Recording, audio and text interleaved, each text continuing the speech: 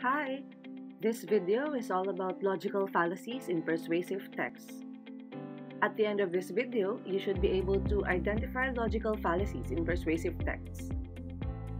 In the previous video, we learned that persuasive writing aims to convince the reader to take action or simply to agree with the writer's stand.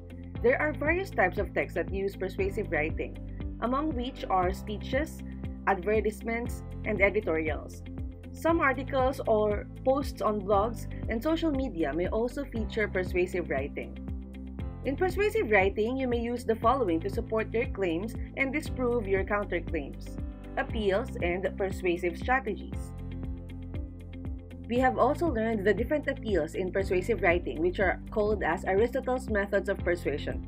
These are logos or appeal to reason, ethos or ethical appeal, and pathos or emotional appeal.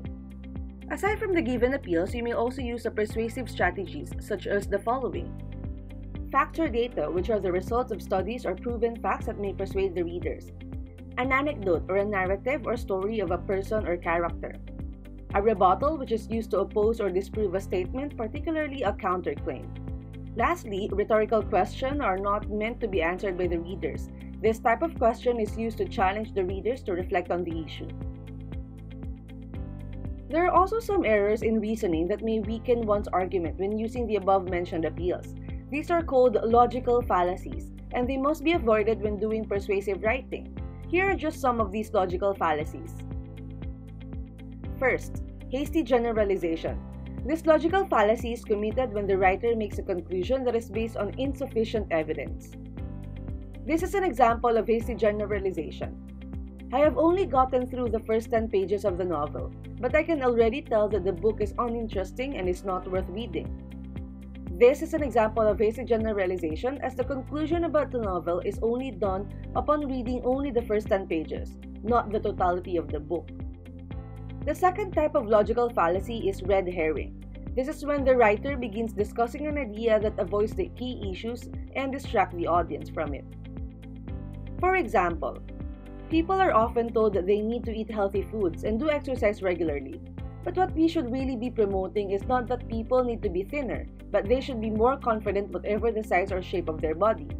In this example, the topic is about eating healthy foods and doing exercise regularly.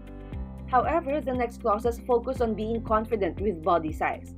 This departed from the topic sentence, which is to eat healthy. The third type of a logical fallacy is ad hominem. This is when the attack is not on the reasoning or arguments, but rather on the character of the opposing individual. Here is an example of an ad hominem. Mr. Sanchez gives others relationship advice, but he has never been able to stay in a romantic relationship for more than 2 years. So why should you listen to him and believe what he says?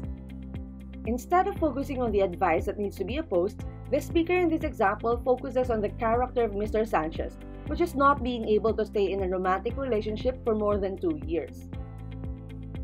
Moving on to the fourth type of logical fallacy, ad populum. This is agreeing with the reason of the majority. It focuses on the idea that if many people believe in it, it must be true. Below is an example of ad populum. If you were really in favor of democracy, then you would support the right of the people to arm themselves with guns so that they could protect themselves.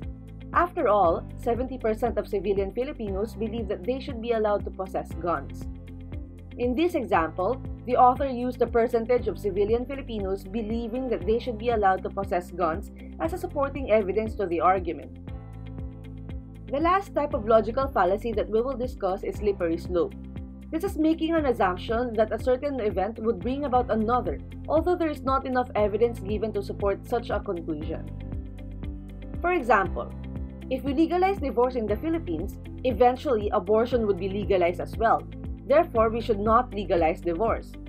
This statement is an example of a slippery slope logical fallacy, as it assumes that if divorce is legalized, abortion would be legalized as well, without enough evidence that could support this conclusion. Now, let's have a recap of the different logical fallacies that we discussed. Hasty generalization. Committed when the writer makes a conclusion that is based on insufficient evidence. Red herring. Committed when the writer begins discussing an idea that avoids a key issue and distracts the audience from it. Ad hominem. committed when the attack is not on the reasoning or arguments but rather on the character of the opposing individual. Ad populum, committed when agreeing with the reason of the majority. And slippery slope, committed when making an assumption that a certain event would bring about another, although there is not enough evidence given to support such a conclusion. That is the end of the video. Hopefully, you can now identify logical fallacies in persuasive texts. Thanks for watching!